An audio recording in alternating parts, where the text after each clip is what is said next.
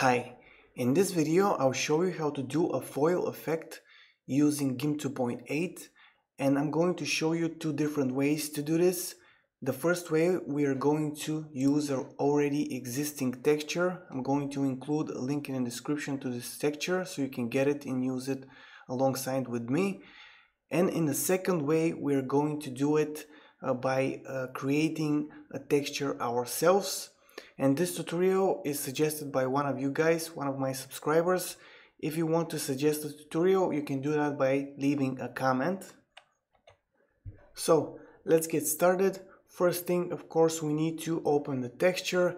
And as you can see, maybe this is not the perfect texture for this effect, but it's very difficult to find free textures out there. So we have pretty much limited options, and still it's a good way to experiment and make it look good even if it's not perfect for this effect. And the next thing we need to do is to duplicate this layer and select the background layer, go to the edit menu and fill it with the foreground color, which is black by default. Next we need to grab the text tool, click here and write, for example, GIMP foil text effect. Then Ctrl A to select the entire text and change the size to 600 pixels. I'm also going to make it bold using this option. Now let's move it over here, and we need to also move the layer on top so we can see it, and grab it, move it over here and grab the text tool again. I'm going to click here and click the enter key to put this on the next line, and then use this option over here which will center the text. Then again grab the move tool and position it around here. Now the next move will be to right click on the text layer here and choose the alpha to selection option. Then we go to the select menu, feather, reduce to 2 pixels, then click OK. Then we can actually make this invisible by clicking on the eye icon. Then go here on this layer, right click, click on the add alpha channel option. Then we go ahead and use the keyboard shortcut Ctrl I, which will invert the selection. You can also do this by going here, select menu, invert, and then we need to press the delete key. Then we go to select none. As you can see, this doesn't look very good so far, but we can improve on it a lot by duplicating this layer first using this option, and then go ahead and grab the blend tool, and from the gradient here click on this and just scroll down until we find the golden gradient, this one, and then click outside here.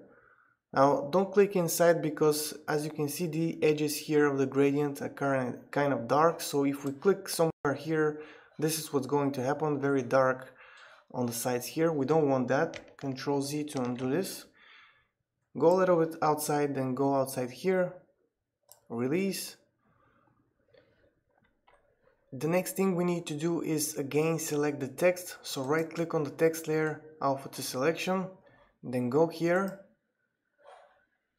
Let's go ahead and feather the selection with 2 pixels again. Then Ctrl I to invert it and delete key.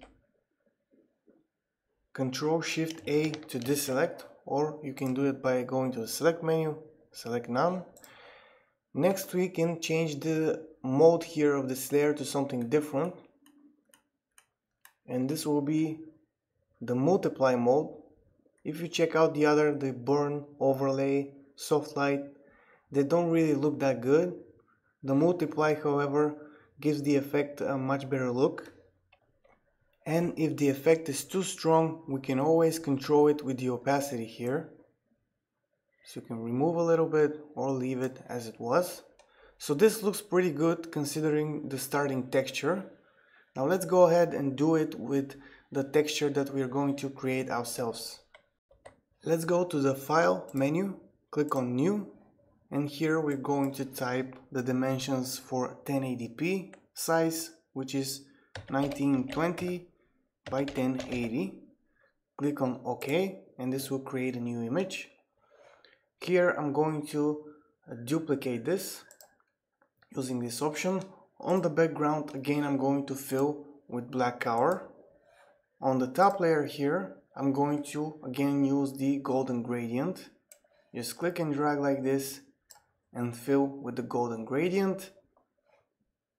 On the top layer, selected here, I'm going to click on this option to create a new layer and just use the default here with transparency. Click OK.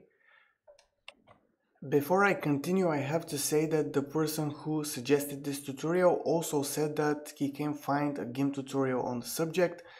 So I went ahead and looked, and it's really only Photoshop tutorials on this. At least I couldn't find a GIMP tutorial on YouTube. And I watched one of the Photoshop tutorials. Even though the tools in GIMP and Photoshop are very different, you can still kind of figure out a way to implement it in GIMP.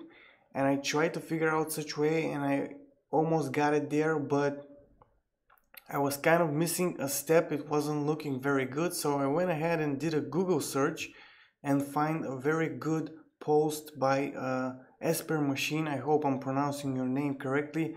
I think he's a subscriber for a long time, and he does very good tutorials on his blog. So I'm going to include a link in the description for that particular post, which I read and which kind of solved the mystery of what I was missing when I was trying to do this.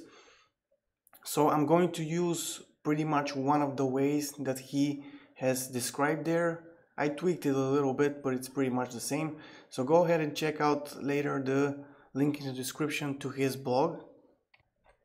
So let's continue. The next step will be to select this top layer, go to the filters menu, go to render, clouds, solid noise, click on that, and here we are going to go to approximately 12 for the X size. Doesn't have to be 12. If you go a little bit on top of that, it's okay. Something like this for the X and Y size. Then click OK. This will fill this top layer with this noise. Then we go back to the middle layer with the golden gradient, right click on that and add a layer mask. Click on this option, then just use the defaults, click add, then go back to the top layer, Control C to copy it, then make sure you click on the layer mask, not on the layer itself, but on the layer mask, and press Control V. Then go ahead and right click on this layer and choose the anchor layer option. This, as you can see, anchored the noise layer here. Next we can select the top layer and delete it. We don't really need it anymore, so click on this option to delete it. Then right click on this layer here and choose this new from visible option. Then we can go back to this one and delete it too. We're not going to need it. Then with this one selected, we go to filters menu and start the GIMP plugin. And this plugin is incredibly useful. If you don't have it, make sure to just do a Google search, download it. It has a ton of useful filters. You can see the amount of filters available here. So something that you must have with GIMP. Then in the search here, we can just type glass, and we are going to get this texture glass option here. You can tweak the options here, but the defaults work pretty well for this example. Just click apply and goes to work. The filter is now applied. You can see it in the background how the image looks. Then we go ahead and search for the unsharp mask, and here it is, and this will give it this shiny look. Then just apply again with the defaults. You can see how it looks behind. We can just close now the GIMP plugin. The next step will be to create our text. So grab the text tool, click here, and I'm going to type the same text, GIMP foil text effect. Then Control A to select the entire text, and this time I'll change it to 200 pixels, make it bold, By the way, you can use a different font. I'm using the default font, but with a different font this might look even better. Just move it over here, grab the text tool again. This option is already selected, so the text is centered. Move to adjust the position to somewhere around here. Then let's go ahead and choose the alpha to selection option. Make this invisible. Go to the select menu again, feather, 2 pixels, click OK, Control I, then go to this layer here. Make sure we have an alpha channel. In this theme, if it's bold and blurry like this means that you already have an alpha channel, so we can't select it. Delete key, Control Shift A to deselect, and you can see how this looks. It is a little dark, so again we can improve it by this time duplicating the layer and going here to the mode. Just mouse over and turn the mouse wheel backward, and this will change the mode. You can see how this one looks. It looks pretty good, the dodge mode. This one, the addition, also looks pretty good. You can adjust the opacity to your liking. I think this texture that we created looks much better. I think the addition looks good, maybe with a little bit less opacity like this. It looks much better than this one. You can see the difference. This looks more like a foil to me. So that's it for this tutorial. I hope that it was useful. If it was, make sure to like it. If you're new, make sure to visit my channel for more. If you have a suggestion for a new tutorial, make sure to leave a comment. And that's it for this one. Bye for now.